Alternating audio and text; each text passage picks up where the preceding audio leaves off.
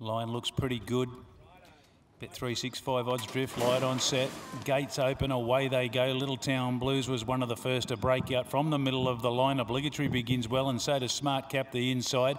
So plenty want to be right there on the speed, settling down. Noble War just gets out of it with Blue and Thunder Peak, the mare, she'll drop out the back. So Little Town Blues at the 9 went through for Wayne Davis and sets up the speed. 2 lengths to Smart Cap now as they find their order. Noble War went the 3rd. Blue Ants a little bit wide but on the improve. Over on the inside, Obligatory just drifting back for Nichols and tacking on there Thunder Peak and starting to improve. So it's Little Town Blues inside the 6th, the leader, shows the way 2 in front of Smart Cap, and then a line of 4 of them chasing these top 2, namely on the inside Obligatory, Thunder Peak's deep out, Noble War, Blue Ant. They need to get a move on before the turn where Little Town Blues makes play, comes around the turn, 2 in front. Smart Cap gets off its back to go out after it. A gap Obligatory tries to come on and deeper out Thunder Peak, the leader Little Town Blues, but Smart Cap's coming on. It's Little Town Blues at the 150. The leader looks to be holding Smart Cap for the moment. Obligatory got to a clear 3rd, but yes, Little Town Blues coming away late, and Little Town Blues all too strong. Little Town Blues down to the line by 2.5 to 3 to Obligatory, who got up the run 2nd in front of Smart Cap, and then Thunder Peak, well back Noble War, and Blue Ant the last one home. Nice win there, all the way, Little Town Blues. Wayne Davis, Phil Cole posting a winner on today's card. Back in winning form.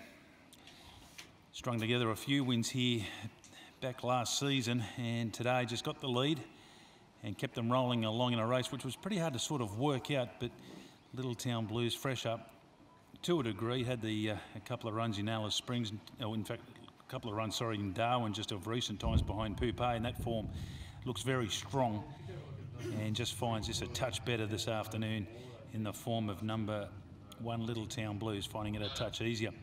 Smart Cap and Obligatory, with Obligatory working home late on the outside. Smart Cap up on speed, and the margin there a fair bit by the time we got back to the remainder. 109.47 the time, won the winner Little Town Blues. A 4-year-old bay gelding, Exceed and Excel, Truly Wicked. Rhonda Cold, Brendan Walding in the ownership with D. O'Brien. B. O'Brien, Michael Newman in the ownership with J.L. Newman, Jess Newman in the ownership with R.M. Satrowski, S. Clancy, B.J. Thompson, Mrs. J.K. Murray. Jill Bourne's in the ownership with the Tropical Thunder Syndicate, managed by G. Lewis, K.I. Schulte, Reichstein, P. Paul Meekins there with P.M. Cole, Mrs. M. Corbett Weir, J. Busby, and Mrs. S.J. Holburn, trained by Phil Cole and Wayne Davis. And it'll return shortly at start number only 13's had the 4 wins, 3 minors, and that win will take its prize money now up towards the $85,000 mark. And WD was down at Tennant Creek last week, and he's been doing the Alice of Springs, of course, booting a few home here and there, and post 1 on today's card. Second goes to 2 Obligatory, 4-year-old Bay Gelding, Fastnet Rock Necessary, Gary Clark, Paul Size, and 3rd to 5 Smart Cap, 5-year-old Brown Mare, Capiro, Warraderi for Nicole Irwin, Vanessa Arnott in front of 6. Got 4th Thunder Peak. 5th went to 4 Noble War. We stand by for all clear.